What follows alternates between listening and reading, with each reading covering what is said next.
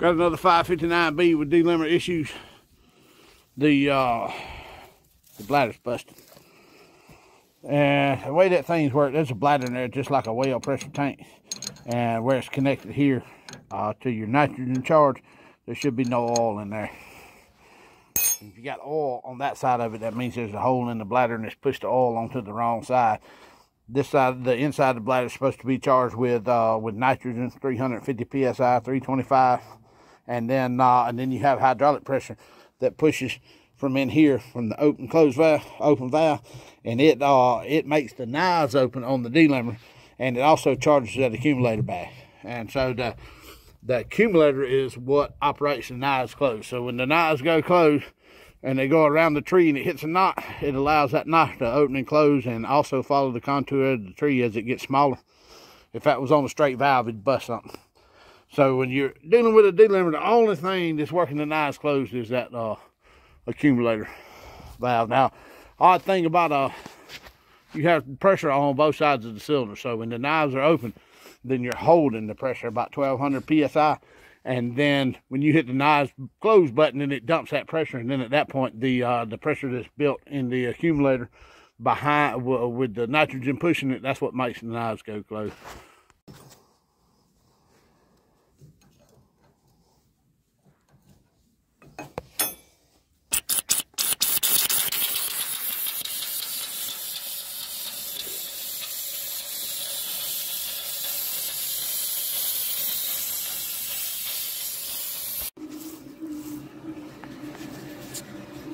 All right, I got that valve open. That releases the pressure off the accumulator, but you can hear the air going. It's slowly dropping on the gauge. And it's just pushing that air that's supposed to be in that bladder right back into the hydraulic tank.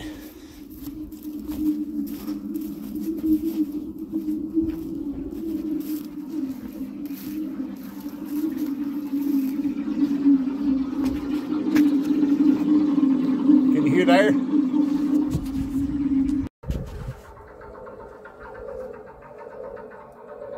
can hear it pushing that air all the way back to the hydraulic tank with that relief valve open, or that vent valve rather.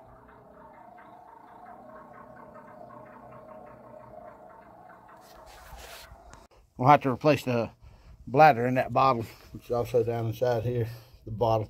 I got a bottle and a bladder at the shop, so I'm gonna pack that bottle and then just bring it back out here and swap the bottles out.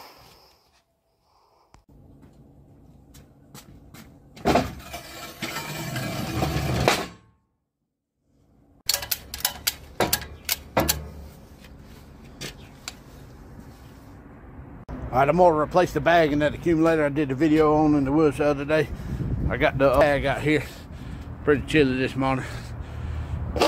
Got it sitting in the sun. Maybe it'll make it a little more pliable. If not, I'll have to put it in front of the heater. First thing we're gonna do, I gotta push this piece back inside there. It's been sitting out in a little weather. And the most critical thing on this deal, when you're replacing that bladder, is there's no grit inside this bottle.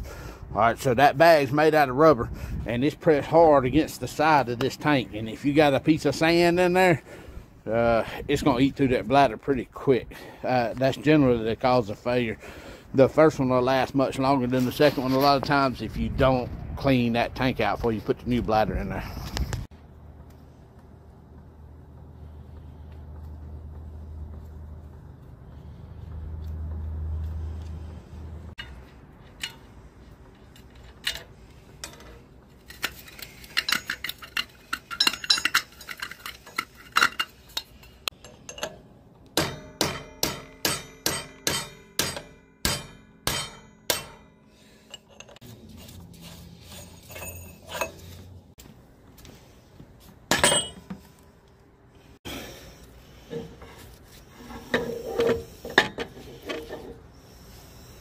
There it is.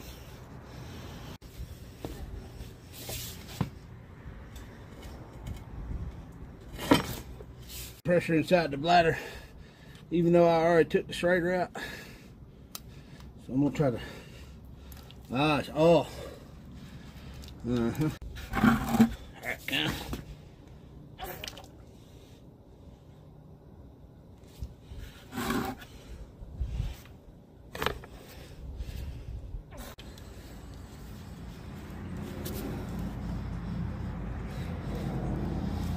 Alright guys.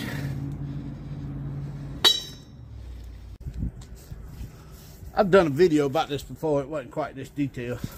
But the first thing I'm going to do is I'm going to run a wire through this bottom, little piece of mechanics wire, and that'll allow me to line up this nipple at the other end. So I'm going to take this wire, wrap it right around the end.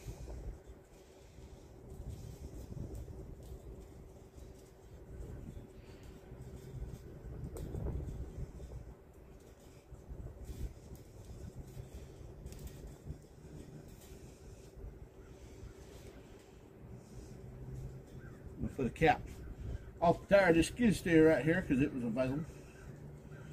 Keep it from pulling off. Now we got to stuff the bag back in there without letting it touch the ground. That's important. Get no grit in there.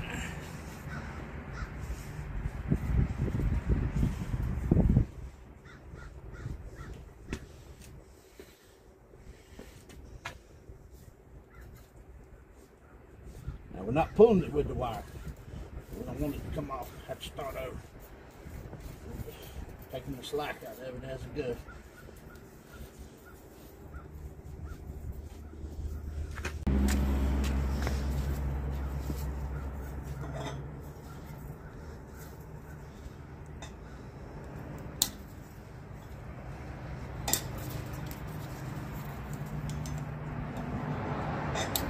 There we go.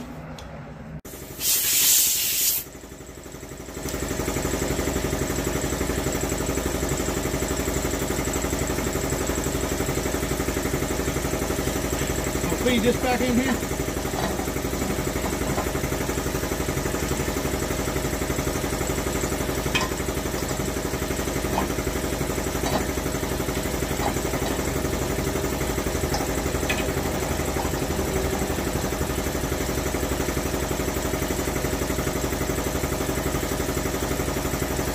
All right, now the washer.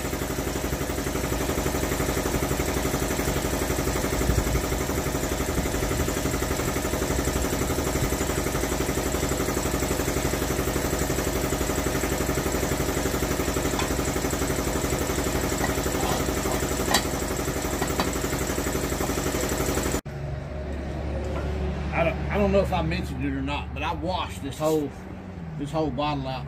Washed it, blew it with air, washed it, blew it with some more air, and then came back with the brake cleaner and did some more with that, and that got it pretty clean. I didn't see. Now we're going to charge it. So on this end, you need to make sure that that plugs out or the end's open.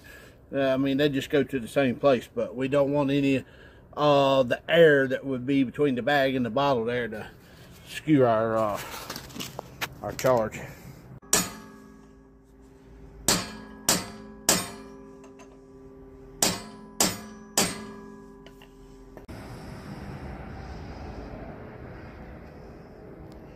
There we go, about 350.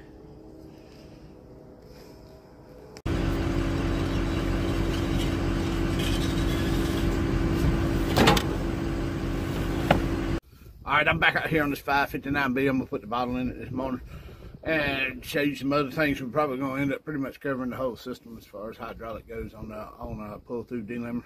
CTR, CSI. It's basically the same. It's not exactly, but it's pretty damn close.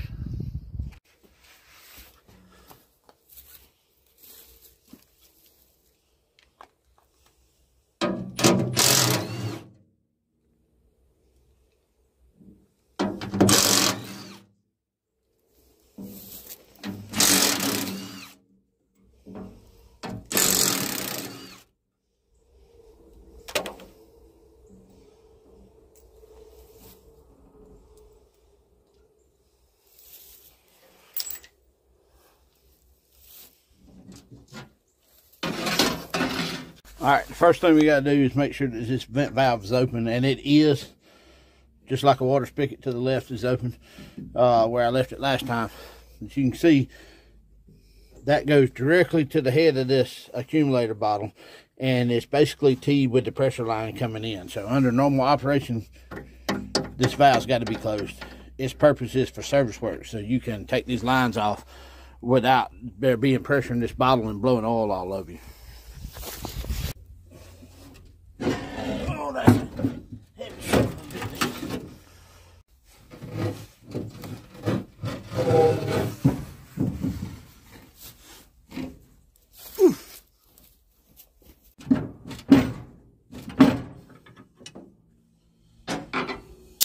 All right, that's that. And make sure the valve's closed. All right, so under that floorboard, that's a control valve. It's just a spool valve, electronically controlled. And that sends the oil pressure down this line into a block right here. Like we talked about in the last video, when you open the knives, it pressurizes this bladder, and it also sends pressure to open up the knives. So but when you shut the knives, all right, so there's pressure on both sides of the cylinder. Your open pressure 1250, closed pressure is 300.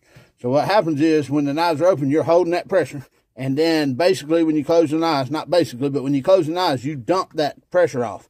And at that point, the pressure, it doesn't really matter which gauge you're on. The pressure will start to fall, and it'll dump that pressure off to 300 pounds, and that's where it stops. The relief closes when it won't let any more go through over 300 pounds. And then that way, the whole time the delimber's working, there's 300 PSI squeezing that wood. All right, first time you do it, you're gonna have to hold them knives open, because you gotta charge that bladder back up. So it's still not working properly, but I can hear it blowing over that relief in that spool valve under the trailer I was talking about. All right, when I hold the knives open button, I can hear it blowing over that relief in the bottom frame. Hear it? It's just a little whistle. There it goes.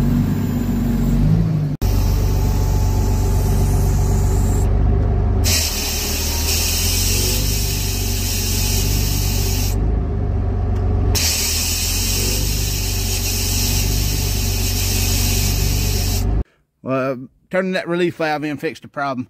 What it was doing, because it was blowing over that relief, it was dumping that pressure off that's supposed to build in the open side. It was building the pressure, but then dumping it right back off. So turning that relief valve into that.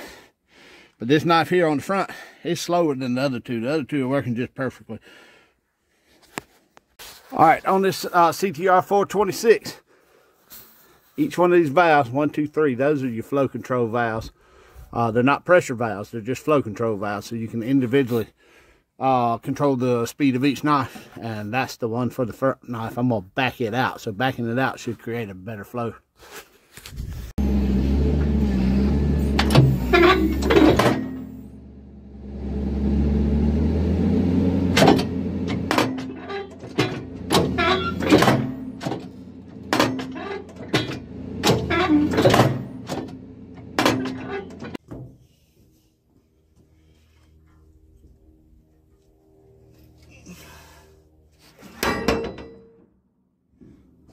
On to the next one.